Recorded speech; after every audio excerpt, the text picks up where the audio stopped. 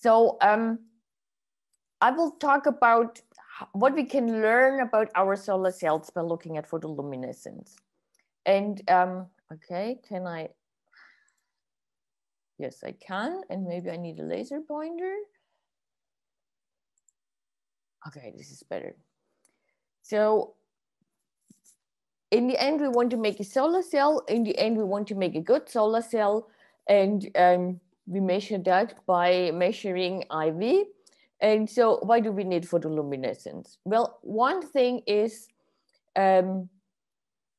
so all solar cells, and perovskite solar cells are no exceptions, are complex structures. You have the absorber, you have various interface, various contact layers, various interfaces. And if your solar cell works good, you know that everything is fine. But if your solar cell doesn't work, you don't know if the problem is with the absorber or if the problem is with your contacts. And that's one point where photoluminescence can help you. So photoluminescence gives you essentially the absorber properties, and we will see when you change the contacts, you also can see the interface properties. What we measure with photoluminescence is quasi-Fermi level splitting, which we just learned we should not label as a voltage, but the first part of my talk is all at open circuit. So then the quasi-Fermi level splitting is exactly the voltage. And then therefore I like to call the quasi-Fermi level splitting the internal voltage of the absorber, the voltage that the absorber is capable of. And then when you put your contact layers, you can screw everything up, but you can't get better than this. And another thing we can determine by photoluminescence is the optical diode factor. And I explain what this is. And this is directly related to the diode ideality factor, which has important consequences for the fill factor of the solar cell, so directly on the efficiency of the solar cell. And so quasi-Fermi level splitting, and how is it related with photoluminescence? I think probably Thomas discussed a bit about this yesterday. And what I've written here is the emission of any body in equilibrium. Any body in equilibrium emits black body radiation. And the energies we look at in photoluminescence for solar cell absorbers are always at energies a lot higher than kT. So we can write the black body radiation Planck's formula in the Boltzmann approximation. And this is anybody, be it a semiconductor, be it a metal, be it a piece of wood, essentially emits this black body radiation at equilibrium. Now, we all know that our absorbers and most bodies are not black bodies, and then we need to modify this black body spectrum with the absorptivity spectrum. This is not the absorption coefficient, this is the absorptivity spectrum. So the absorptance spectrum of the material of the film itself. So this is the spectrum that our absorber emits in equilibrium. And this is of course related to the Einstein coefficient, which is also sometimes called the radiative recombination coefficient. And this is due to every emission in a semiconductor is done by emitting photons by recombination of electrons and holes. So this is proportional to the product of electrons and holes in equilibrium, which is the square of the intrinsic carrier concentration. And if we now excite our absorber and get photoluminescence, we still have the same radiative recombination coefficient, But now we have a higher concentration of electrons or holes, or electrons and holes. And we can express this higher concentration by the quasi-Fermi level splitting. This is sort of the definition of the quasi-Fermi level splitting, is that it gives you the product of the concentrations of electrons and holes in terms of the equilibrium concentration, and it's higher by the exponential that contains the quasi-Fermi level splitting. Now, this first part was exactly our equilibrium emission. So what we get in non-equilibrium is the same spectrum as in equilibrium multiplied by an exponential that contains a Boltzmann term that contains the, it's not a Boltzmann term, but an exponential that contains the quasi-Fermi level splitting. And this is also called Planck's generalized law. And what this is, here's an example how it looks practically. This is an example from a copper indium selenide solar cell. This is the flux of photons from the absorber, already divided by the E square, which comes of course from the Planck's law. And then at the high energy side, you get, when you plot the thing logarithmically, you just get a linear dependence, and the intercept way up here gives you then the quasi-Fermi level splitting, and the slope is 1 over kT. And the low energy slope, this gives you essentially the absorptance of your semiconductor film. So this is one way how to determine the quasi-Fermi level splitting is you measure the spectrum, you fit to the high energy slope, and if the slope should be 1 over kT. If it is, you're fine. If it's not, you have to think about it. This could be because your film is too thin. This could be because you have a gradient. This could be because you have a gradient in the quasi-Fermi level splitting. And there is a somewhat safer way to determine the quasi-Fermi level splitting. And for this, let's go back to the ideal Shockley quasar solar cell, and we only look at open circuit voltage for the moment. In an ideal solar cell, the only thing that happens at open circuit voltage is we excite the carriers and they fall back down radiatively. So we have a balance between the luminescence flux and the excitation flux, which is given by the flux from the sun and the surrounding black body radiation, the 300K radiation of the environment. Now, the photoluminescence emission can be described with the quasi-Fermi level splitting, and in this ideal case, this is equivalent to the open circuit voltage, and this is the Shockley quasar open circuit voltage, where we only have radiative recombination. Now, for our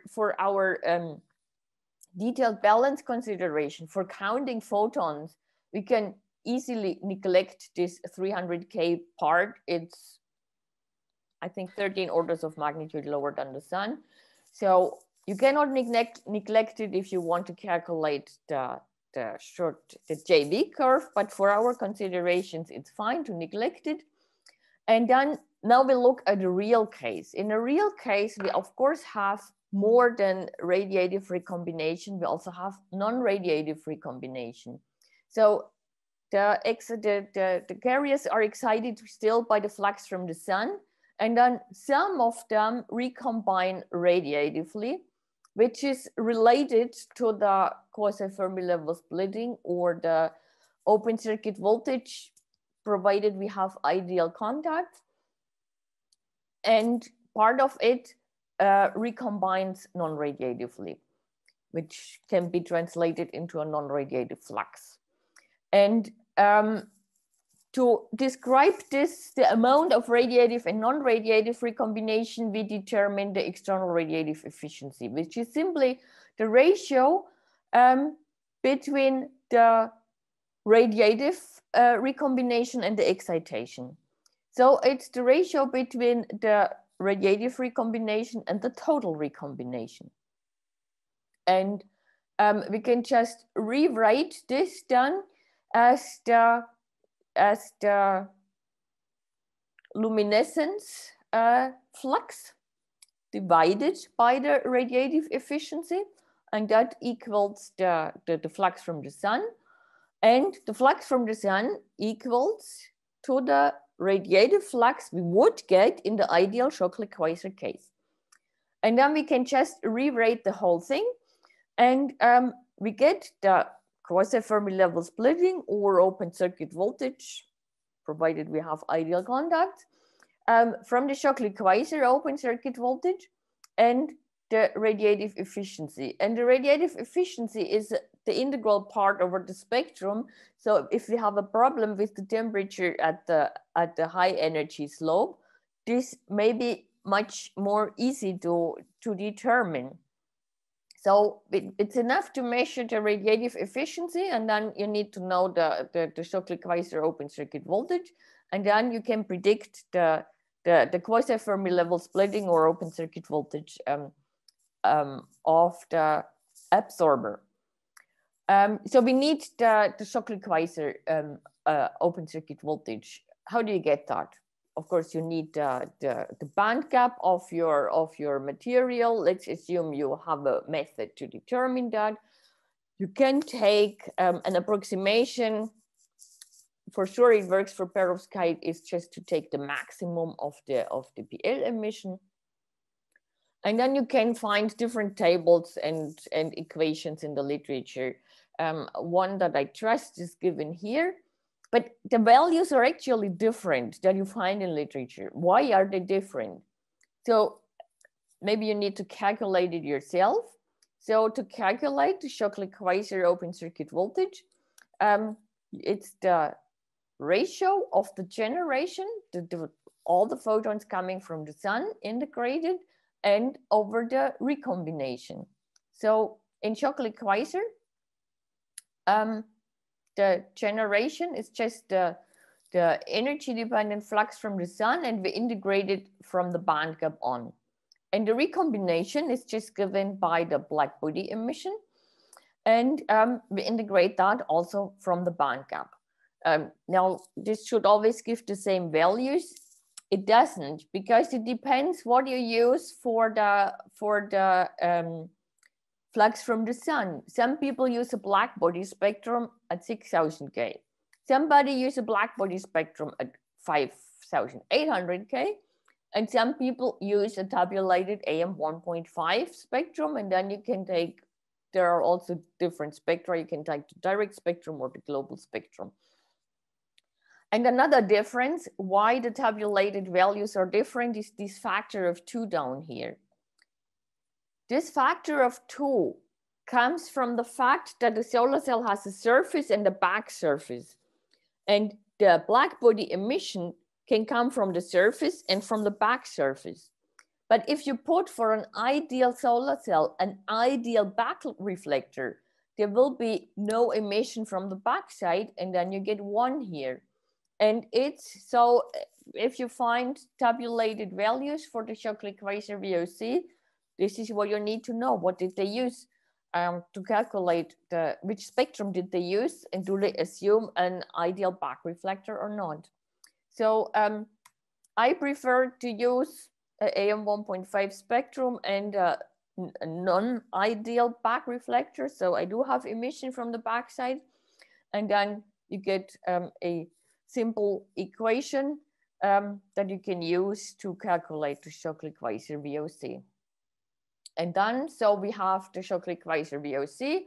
We can determine the radiative efficiency from quantitative photoluminescence. So you need to really count the photons in and the photons out.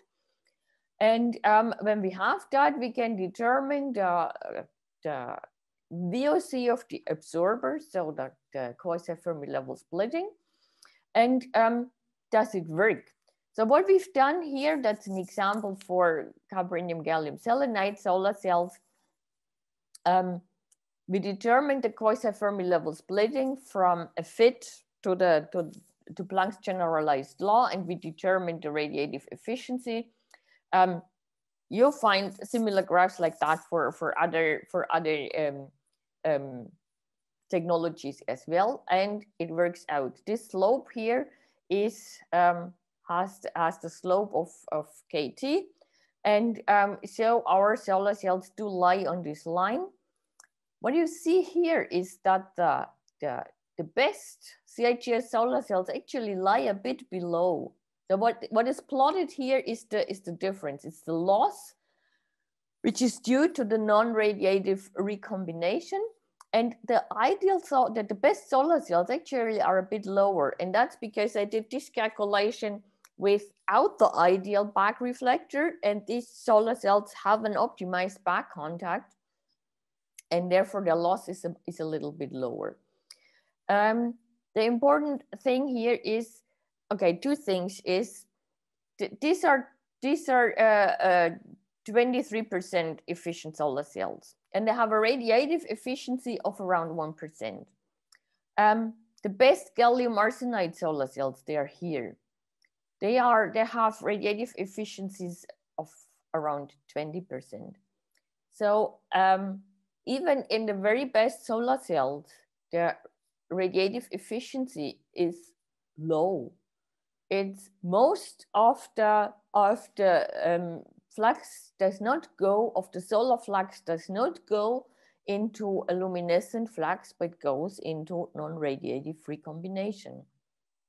And then for practical reasons, what to do is you can determine the quasi-Fermi level splitting of your absorber either from the spectrum or from the ERE, and they are equivalent. So the difference between the quasi-Fermi level splitting and the ideal Shockley quasar open circuit voltage is, of course, non-radiative recombination. And non-radiative recombination can happen is Shockley-Riedel recombination. So you have some defects at an interface in the bulk somewhere, and these act as recombination centers. But you cannot only have isolated deep defects, you can also have band tails. And the band tails are important in some solar cell, less important in other solar cells. They seem not so much important in perovskite solar cells. I do think they are important, and I'll tell you why. So we need to characterize them, and we can again use photoluminescence to characterize them. This is an absorption spectrum and the absorption coefficient, and it's plotted in inverse meters, not in inverse centimeters. So the lowest absorption values that we have here is actually 0.1 per centimeter if you're more used to absorption coefficient per centimeter. And if you want to measure absorption coefficient, you can take a photospectrometer and measure reflection and transmission, and that was the red curve here. And that's not very good because you get scattering if you have, particularly in thin films, and then you cannot measure the low absorption values well in a photospectrometer. And there are methods developed to measure low absorption. One is photodeflection spectroscopy, which goes much better, and almost 2 orders of magnitude, you can measure 2 orders of magnitude lower.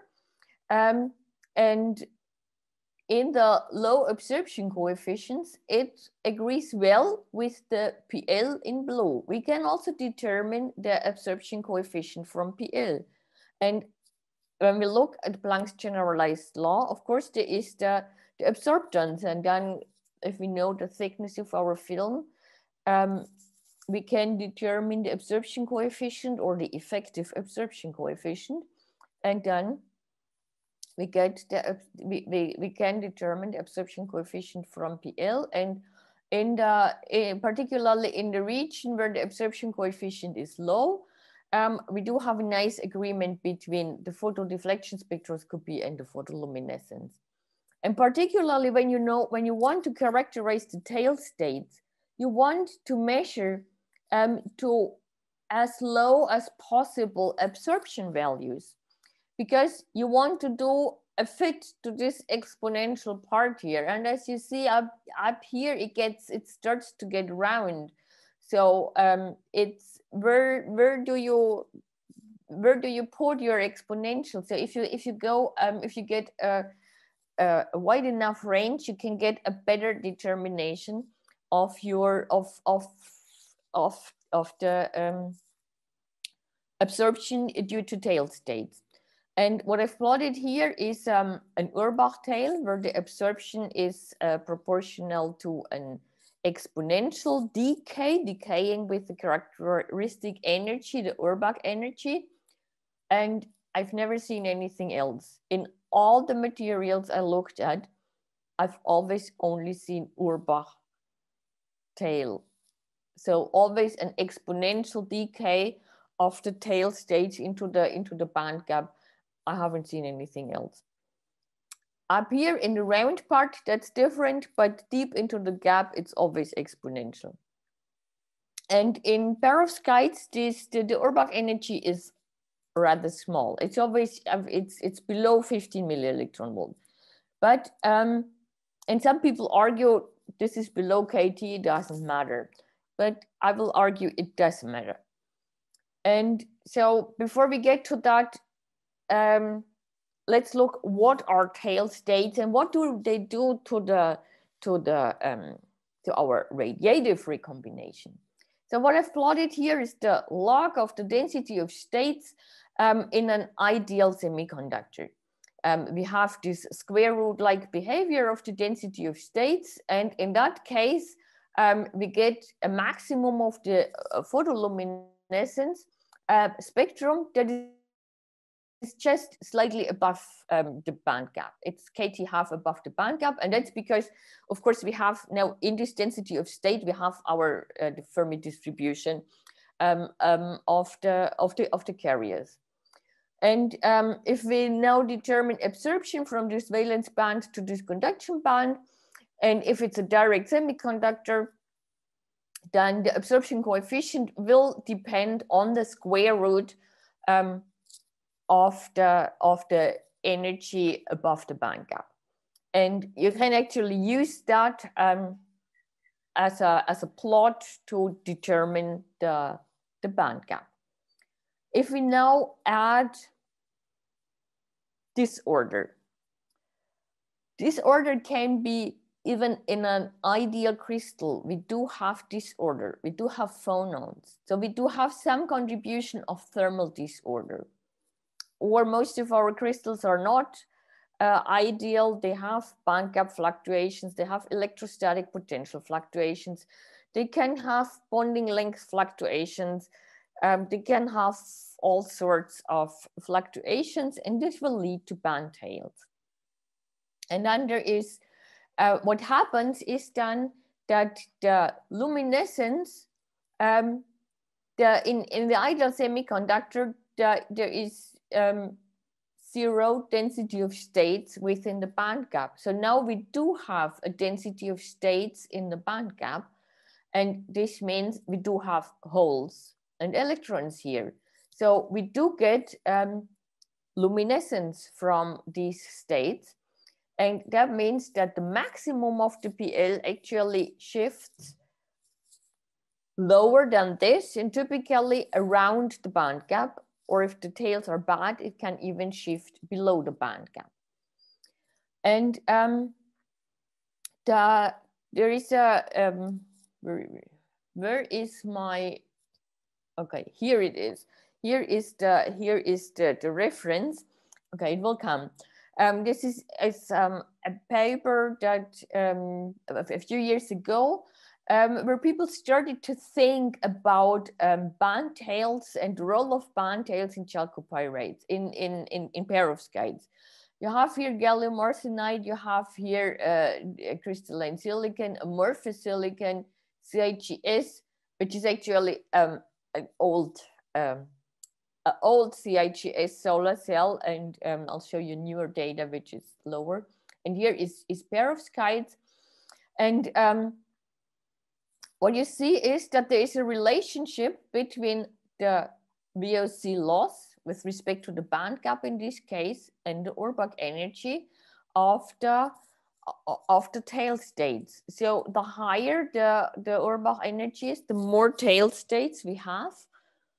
The higher Urbach energy is, the more these tails extend into the band gap, the more open circuit loss we get. At the moment, this is just an empirical observation. And but if you look at the slope, you get an additional loss of 200 millivolt for every 10 millielectron volts in additional Urbach energy. So it does matter. It's 15 MeV Urbach energy do matter. And this is essentially the same plot for a range of different copper, indium, gallium selenide solar cells. There is also cadmium telluride is also near the same slope. Then here the blue triangles are different perovskite solar cells, and down here is single crystalline gallium arsenide. And so in this it's a much smaller range of Urbach energies, but we still get approximately the same slope. And so where does this loss come from? I told you that the luminescence shifts to lower energies, and this of course has an influence on our open circuit voltage. I showed it's I think it takes too long to go back. When you remember the calculation of the open circuit voltage in Schottler-Queisser, you take just a step function starting from the band gap. If you now add to that an exponential tail absorption, you get a higher recombination, you get a higher generation, but most of all, you get a much higher recombination current. And we can calculate this effect of the tails on the radiative emission. And this is what we would expect, much less than what we see. As a warning, this type of calculations works only for Urbach energies lower than kT, but that's what we're interested in. And so that's not enough, but that's just a radiative loss. And we can also have a non-radiative loss. We can just have Shockley-Ritter recombination through the tail states. And that's when we add that, we still don't get enough. So the tail states are even worse than we would think through radiative and non-radiative recombination. And there could be an effect of doping. There could be non-local effects. We're still in the process of trying to understand this. The important message is this: the tail states do matter, and even small tail states matter. And of course, you can have non-radiative losses through deep defects. And that's another point where photoluminescence can help us. And this is an example from copper indium selenide. It's temperature dependent luminescence spectra. And at low temperatures, we see very nicely the band edge recombination. And then we have the shallow defects here. And then we have some deep defects here. And so we do see them in photoluminescence. Now, if we do the same low temperature photoluminescence on a perovskite, we get, if you compare that here, this was the band luminescence or the exciton, and it's lower than the defect related luminescence. And in perovskites, we only get the band gap luminescence, and then there is nothing. And also down here, this is just the noise of the detector. It's nothing.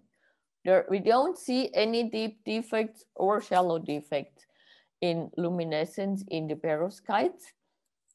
Now, in this paper here, there's actually, there are also UPS measurements where they actually think that they see defects in UPS. So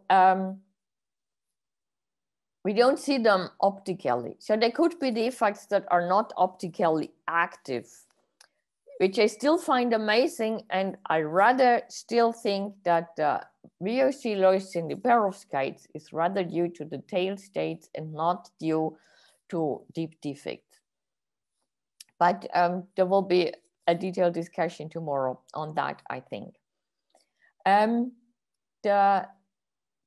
There are more non-radiative losses, and that happen at interfaces. and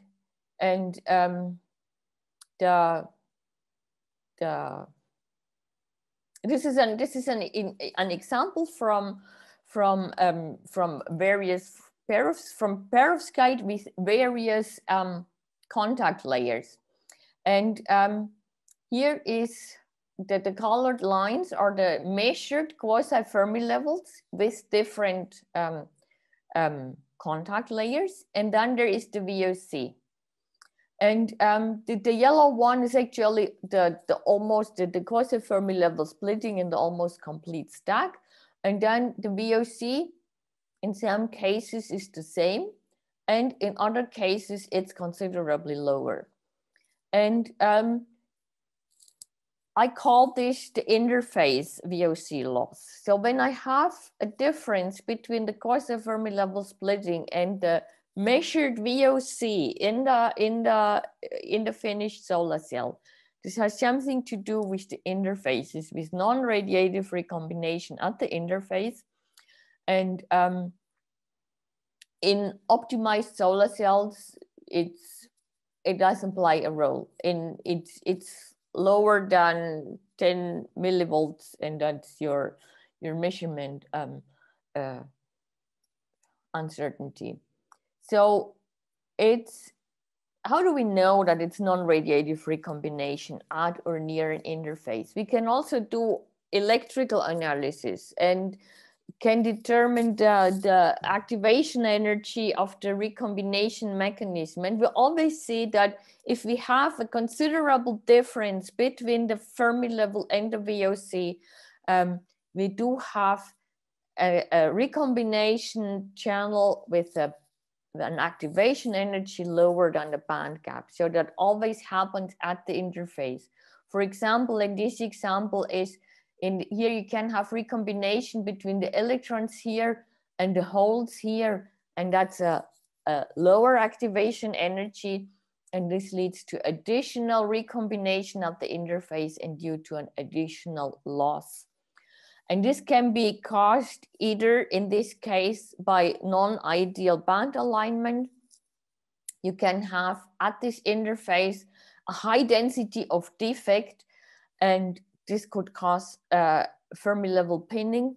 Or you can have, if you do something wrong in the making of your solar cell, you can have a defective layer near the interface, and this defective layer will also lead to a gradient in the quasi-Fermi level, and will also lead to an effective interface recombination loss. So to summarize the VOC losses, ultimately the VOC depends on the band gap, and from this we can determine the Shockley-Queisser VOC, and that would be the ideal VOC that we expect. Now we can have tail states, and with tail states we already reduce the radiative energy, the energy of the radiative recombination, and that leads to then a corresponding lower Shockley-Queisser type VOC. And then, of course, we have non-radiative recombination through deep defects or tail states, and that leads to quasi-Fermi level splitting that's lower than we would expect for the if you have only radiative recombination. And then we can have non-radiative recombination at the interface, and that further decreases the open circuit voltage. And so thus the open circuit voltage is the only thing we can actually use in the solar cell. And as Uwe pointed out, at the open circuit voltage, we don't get any energy out of the solar cell. We need to look at the maximum power point. And this is a simulation of a solar cell where we just played with the diode factor. So the diode ideality factor in Uwe's slides, it was always N. In my slides, it's A. And the fill factor depends very critically on the diode factor. And the inset shows the potential efficiency increase you can get. This is based on the record CIGS solar cell, and you can improve by 1% in efficiency if we could reduce the fill factor diode factor from what is measured. In that case, it was 1.2 to 1. So the diode factor does play a role for the fill factor. It is important. And we can also, so the diode factor is defined from the diode equation. In solar cells, it might be better to determine it from a Sun's VOC measurement, or from JV measurements with varying intensity, and then plotting the short circuit current as a function of the VOC, and then determine the diode factor from there. But we can also use photoluminescence to get the diode factor of the absorber itself. The diode factor depends on many things, whether you have a space charge region or not a space charge region, how good your defect, how good your contacts are, and as we've seen. And but if we want to know the diode factor of the absorber, how good our absorber is, we can use photoluminescence. And in photoluminescence, what we find is a power law dependence between the flux of the luminescence and the flux of the excitation. And we have this exponent K here. If we now relate this to our solar cell properties, the photoluminescence is related to the quasi-Fermi level splitting, and thus to the VOC of the absorber. So the VOC the absorber could provide. And the laser excitation, this is just our generation. And if we assume that we don't have big problems with transport and with collection, then we can just set this equal to our short circuit current.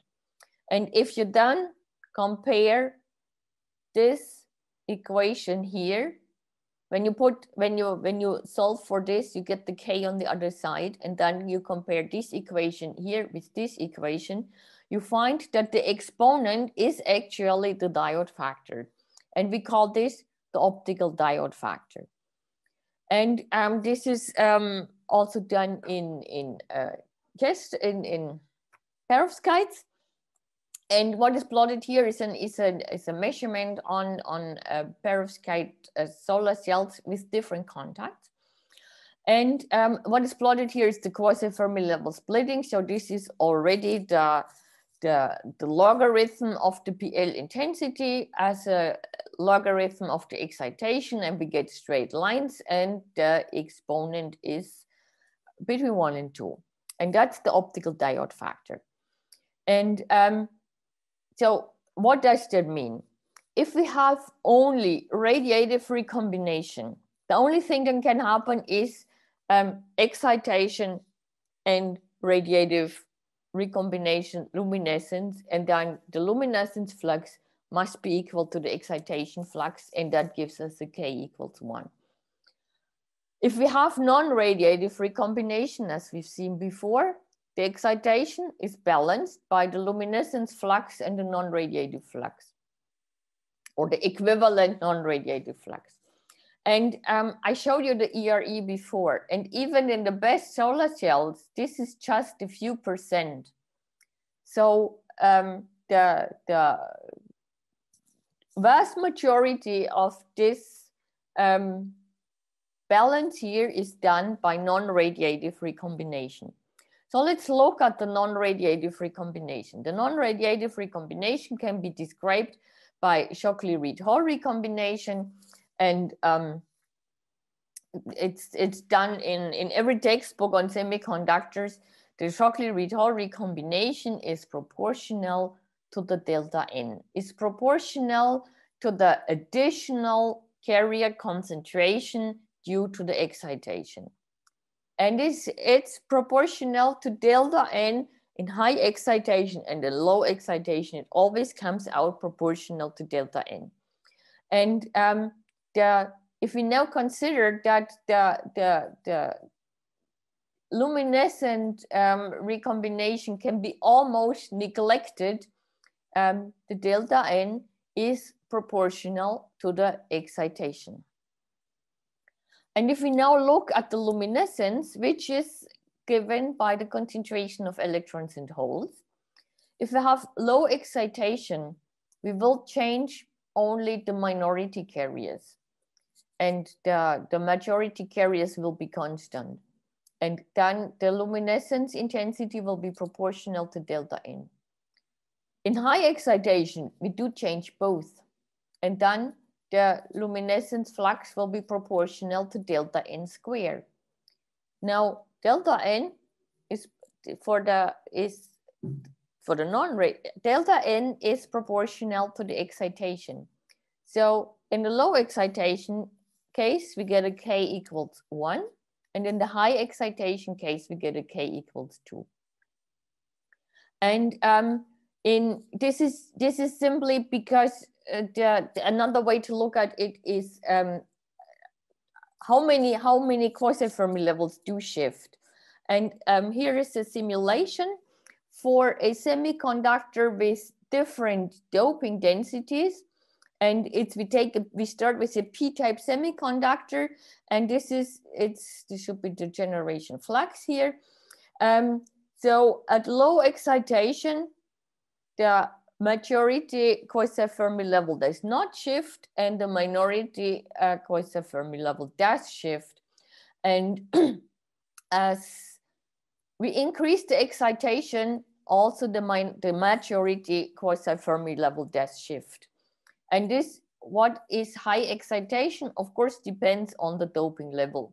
So for low doping, we need a higher, we are already in high excitation at low generation fluxes, and for high doping, we need a very high generation flux to get into high excitation.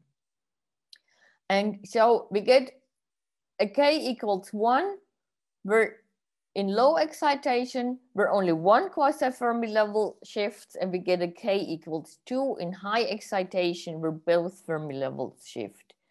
Now, perovskites are low doped, so they're always in high excitation. So in perovskites, we would expect a K equals 2. And some people have argued that because we don't get K equals 2, we are actually very close to non-radiative recombination, and we're in the transition to K equals 1.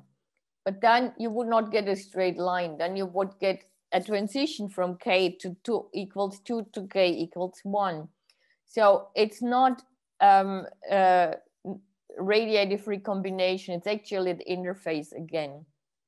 And this is, I adopted this graph from this paper. They got the model right, but they didn't plot the graph right.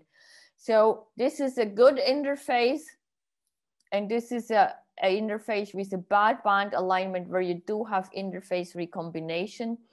And so now we excite So we shift both. Hi, Susanne, sorry to interrupt you. I think in order to make time for the discussion, I should stop. So the key is in if you have a good interface, both Fermi levels shift, and if you have a bad interface, one of the Fermi levels shifts only a little, and that gives you a K smaller one. And so it's not radiative recombination that makes you the K smaller one, it's the recombination at the interface. And then this also gives you low, it gives you a higher, it gives you a lower diode factor, which is what you would like, but it gives you a lower quasi-Fermi level splitting, so it's not good to have this. And with this, I finish and I just put my conclusions up. I hope I convinced you that PL is a useful tool.